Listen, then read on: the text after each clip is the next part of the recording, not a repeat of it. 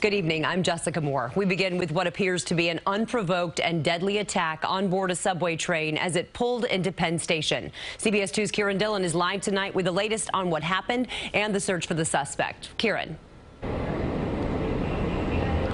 Jessica, the suspect, or the victim, rather, in this case, has been identified as Akeem Loney. Sources tell us he was sleeping on a subway train when he was approached by a man he didn't know, who then stabbed him in the neck.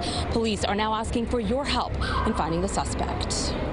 Police have released these surveillance images of a man wanted in connection to the fatal subway stabbing. The suspect is described as around 5'9", 185 pounds with a medium build. It's just scary, isn't it? Like it's a frightening thing to think that you take the train every day and think that it would be unsafe. That's super sad. It's terrible. It's a terrible thing to happen. Police say the stabbing happened around 12:30 Sunday morning. Sources say the 32-year-old victim was on a northbound 2 train when another man approached him as the train neared Penn Station.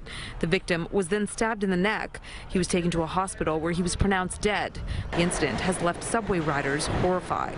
I don't feel safe. I don't feel safe at all on the train. I'm afraid to get on the train. I took a chance today after hearing what happened. Sources say the victim, who was from the Bronx, was homeless but was previously a patient at Kings County Hospital's Psychiatric Center.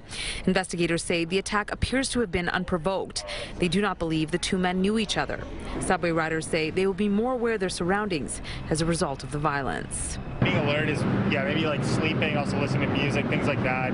I think people just need to realize that subways are so dangerous. I try not to sleep on the train and usually keep to myself. The MTA says a surge in NYPD officers, along with security cameras in all 472 subway stations, have helped make the system safer.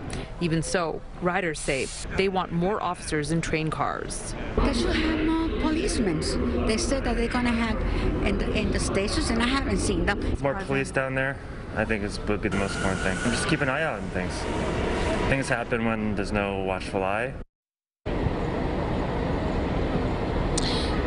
So sources tell us a weapon has yet to be recovered in this case. Anyone with information is asked to call police.